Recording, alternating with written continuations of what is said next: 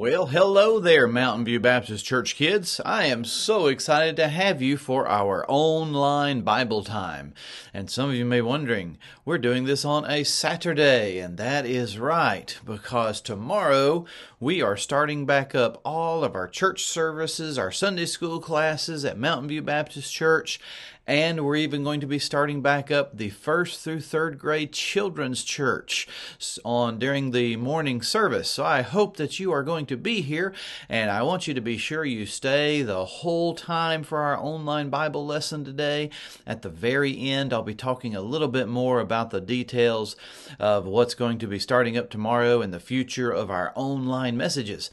So let's go ahead and stop what we're doing right now. If you would, please stop and go ahead and bow your head and close your eyes and have a word of prayer with me. Let's pray. Heavenly Father, we thank you for this day. We thank you for loving us. Thank you for how good you have been to us. Lord, we do thank you for how you have worked during this time of the coronavirus so that we can still have our online messages to help encourage us. And Lord, I do pray that you'll help every boy and girl to be in a good gospel preaching church tomorrow. Help the Mountain View Baptist Church kids to make it tomorrow so that we can learn more about you. Lord, help me today as I teach your lesson. I love you. Thank you for loving me. In Jesus' name I pray. Amen. All right, well, let's go ahead and get started here with our memory verse. And got a short verse for you today, but it's a powerful verse, and I bet you can memorize this one, and it's from the book of 1 Samuel, chapter 3, verse 9. Ready? And just taking a couple of words out of that verse that's going to be the main thought of our message today. Here we go. The Bible says, "Speak, Lord, for thy servant heareth." Think y'all can say that? Think you can memorize that one? Yeah, I know it's a big tough one, isn't it? Ready? Let's try it. Here we go. "Speak, Lord, for thy servant heareth." 1 Samuel 3:9. And if you didn't figure it out yet, this is Samuel speaking, and we're going to talk a bit more about this in just a moment. Let's try saying that in our telephone voice. So get your telephone ready. Here we go. "Speak, Lord, for thy servant heareth." 1 Samuel 3:9. Ooh, that was a good job. Let's see if you can say it in your real deep, deep voice. Here we go. Ready? "Speak, Lord, for thy servant heareth." 1 Samuel 3:9. Oh, that was a good job. Now we're going to put in our Mickey Mouse voice. So get that out of your pocket and put it in. Ready? Here we go. "Speak, Lord, for thy servant heareth." 1 Samuel 3:9. Good job, boys and girls. You did such a great job. Oh, whoops, hold on. Oh, I forgot to take out my Mickey Mouse voice. Okay, so good job on that verse. Give yourself a big pat on the back. Let's see if you can say it one time without the words. Ready? Here we go. The Bible says, "Speak, Lord, for thy servant heareth." 1 Samuel 3:9. And we're going to talk a little bit more about what that means in just a moment. But before we do that, one of the ways we can grow in God is by growing through godly music. So I've got a song or two here for you. Be sure you are singing your best for the Lord. Ready? Here we go.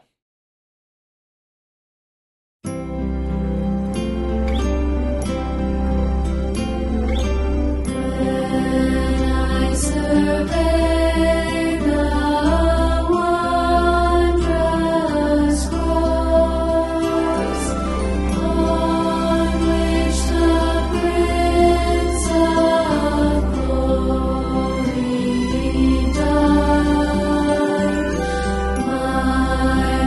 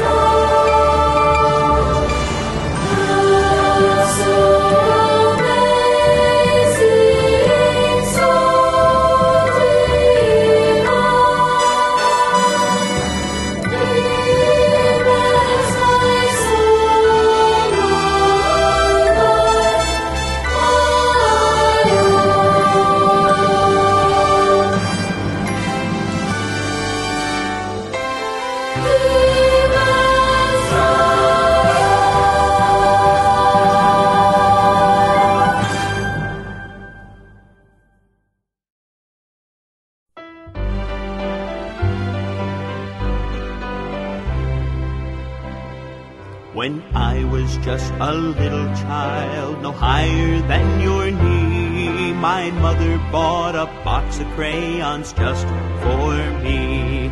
I picked them up, I opened them up, I looked way down inside, and the colors, they reminded me of Jesus when he died. Oh, red is the color of the blood that he shed. Brown's for the crown that they placed upon his head. Blue is for royalty, which in him did indwell. Yellow is for the Christian who's afraid to tell. I colored and I colored till the crayons were all gone, and though I've grown much older now, the memories linger on. And when I see a little child with crayon box in hand, I tell them what they mean to me and hope they'll understand. Oh, red is the color of the blood that he shed. Brown's for the crown that they placed upon his head. Blue is for royalty, which in him did indwell. Yellow is for the Christian who's afraid to tell. Afraid to tell of the Savior who died on Calvary, who died for lonely sinners just like you and me. And someday he is coming back to be our King, and the colors in the crayon box you will see. Oh, red is the color of the blood that he shed. Brown's for the crown that they placed upon his head. Blue is for royalty, which in him did indwell. And yellow is for the Christian who's afraid to tell. So don't you be a Christian who's afraid to tell.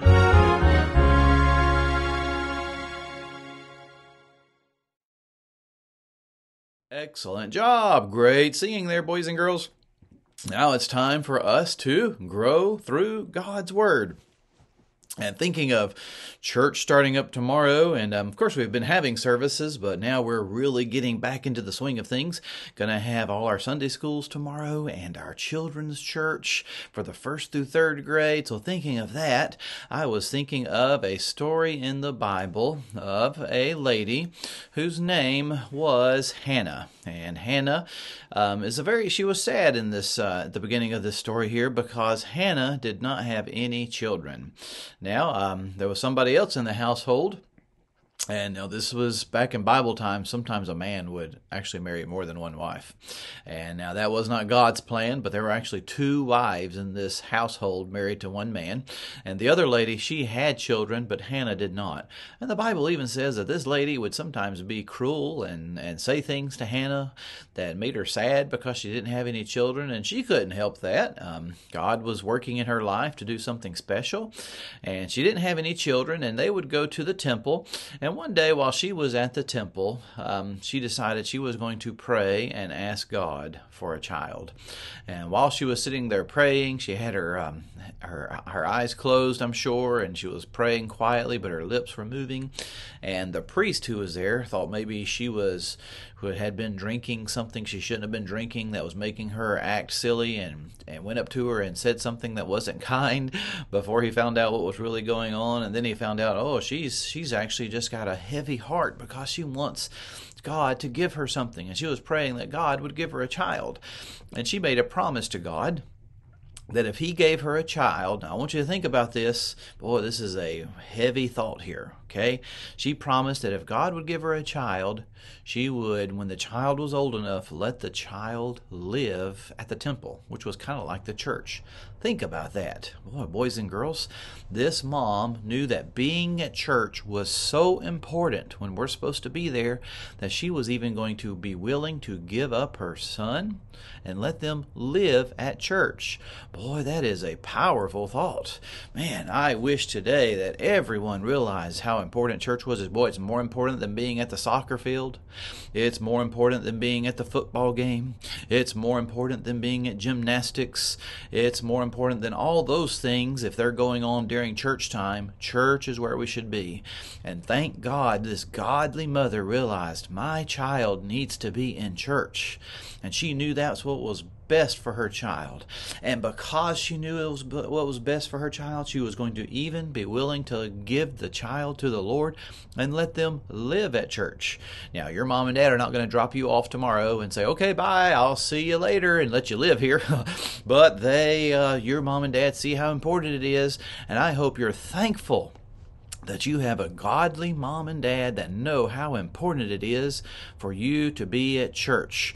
Boy, that's the most important place that you need to be sure that you're at every week, because that's how we're going to grow in the Lord. Because life is not all about this short life that we live here on earth. Life is all about God and heaven and enjoying Him. And we should be doing what we can to prepare for when we get to go to heaven and be with Him. So this lady, Hannah, knew how important it was for her child to be in church, that she promised God she would let him live there.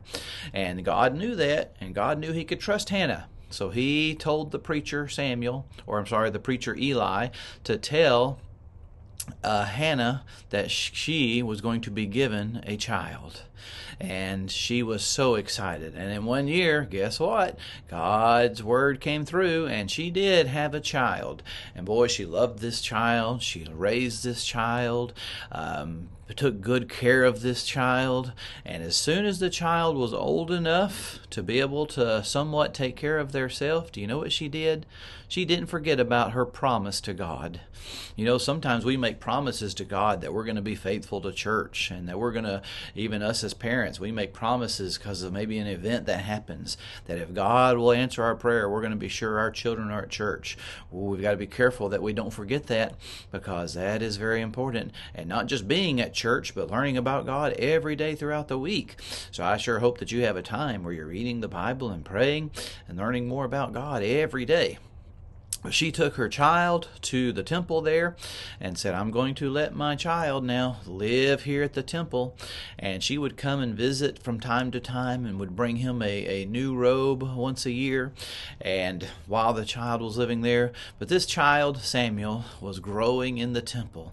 He got to do some of the jobs there that needed to be done in the temple, and he was learning about God.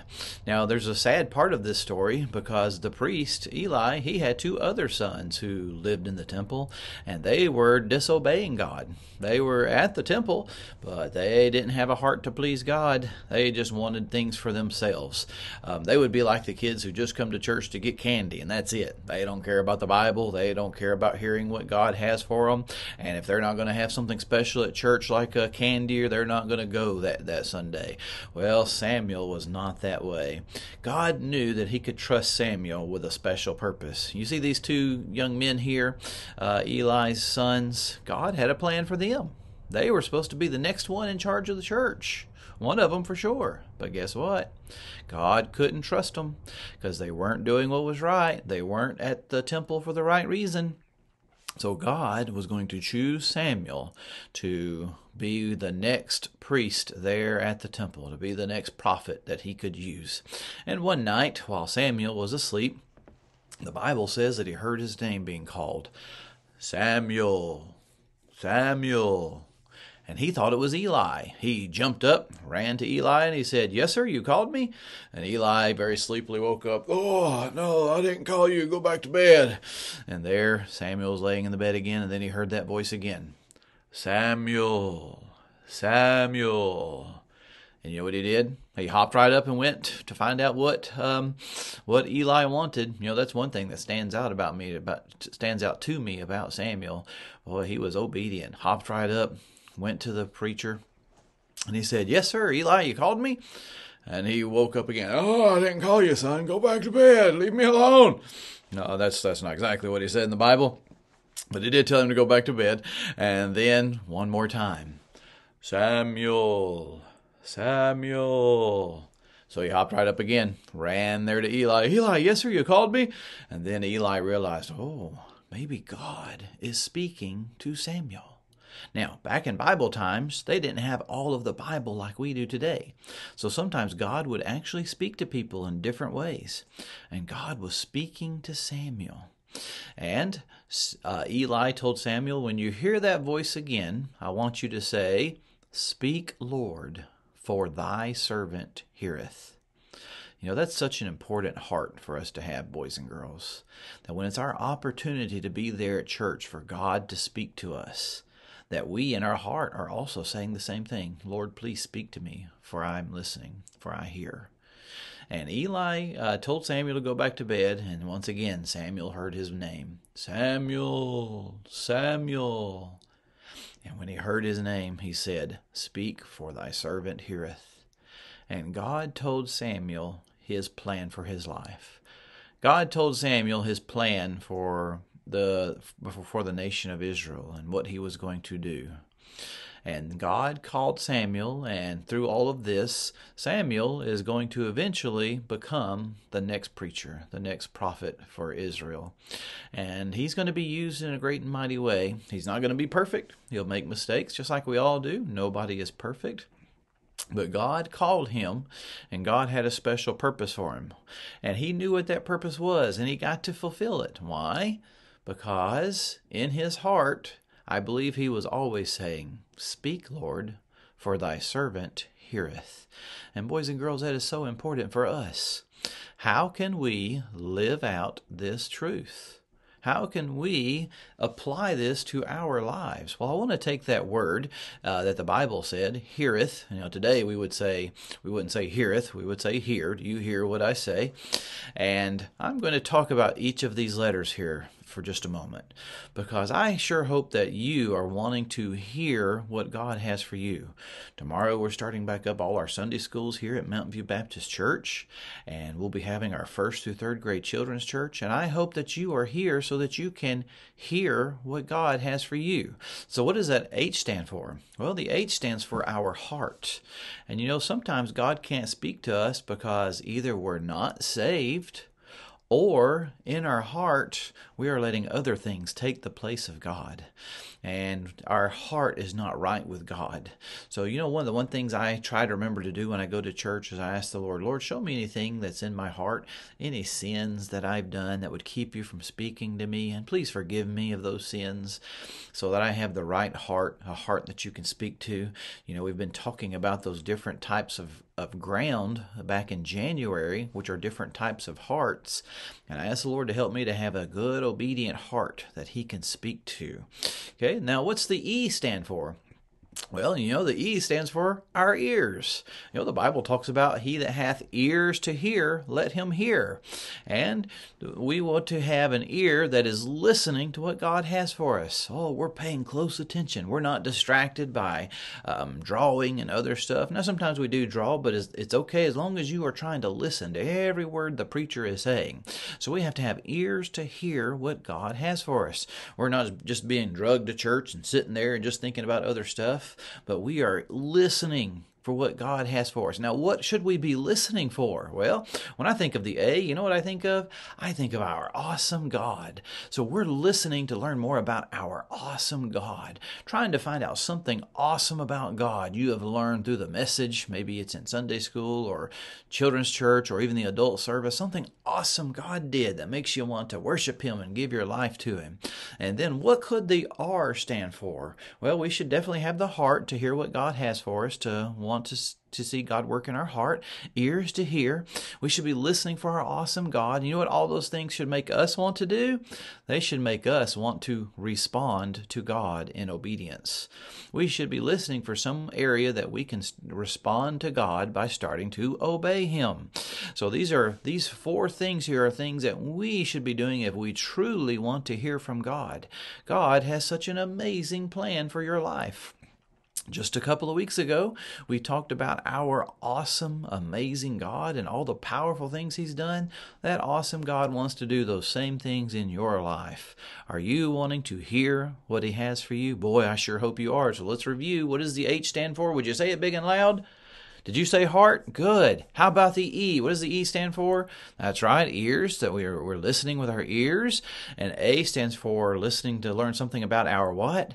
That's right, our awesome God. And R means that I should want to respond by obeying. Okay, good job. If you remember all those, give yourself a big pat on the back. I guess it wasn't too hard since they're on the screen to remember them, right? Yeah. Okay, but now let's talk about one more thing here, because sometimes, the reason why God can't speak to our heart is because we've never been saved. And we're going to talk real quickly about those ABCs of salvation, because Jesus made it as simple as ABC.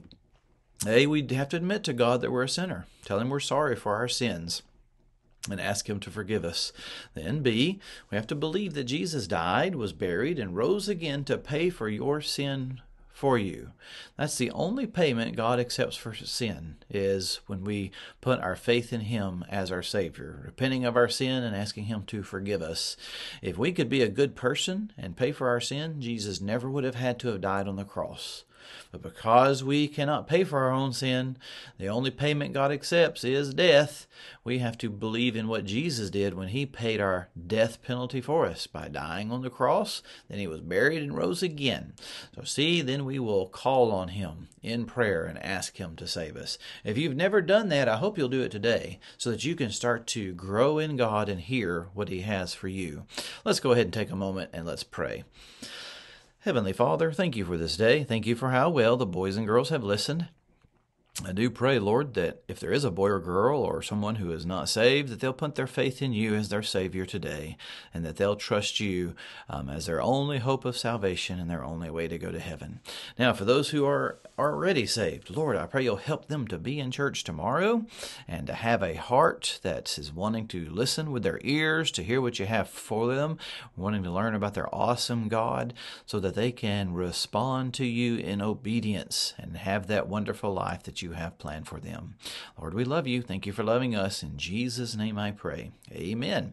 All right. Well, I sure hope that you have enjoyed growing in God, listening to our online Bible lessons. We will be taking a little bit of a break here from our online Bible lessons just while we are getting things fired up at church, and we want everybody to be there. And if you can't be there, there will always be some of our previous lessons that you can listen to if you happen to miss a church service, and I hope your parents will tune in live to our church service and listen to our preacher. And we do have plans to start something online back up in a couple of weeks, but for right now we're just going to focus on being in church and listening there for what God has for us. And Sunday school starts tomorrow at 9:15. You can be there at 9 o'clock and see your friends and chat with them a little bit. Then at 9:15 Sunday school will start. All of our Sunday school classes will be in the church building, and they will have the babies all the way up until the 5-year-olds will be downstairs in the nursery area and in those rooms there, and then 1st through 6th grade will be upstairs close to where you've been. The 1st through 3rd grade will be in a different room upstairs, but we'll be up there to show you where to go, okay? Then after that, during the church service, 1st through 3rd grade will stay upstairs and have children's church. 4th through 6th grade, you'll get to go and sit with your parents during the church service for the time being, and then we'll have our evening service just like we've been having at 5 o'clock. So I sure hope you'll be there. So what time is Sunday school? Do you remember? There you go, 9 o'clock. Then church service starts at, you know what time? I didn't say it, but can you guess? 10 o'clock. That's right. And then the evening service at 5 o'clock. And we'll have our 3 through 5-year-old class on during the Sunday evening service. Okay, boys and girls, we sure love you, and I cannot wait to see all of you tomorrow. Bye-bye. Praise Him, all you little children. God is love, God is love. Praise Him, all you little children. God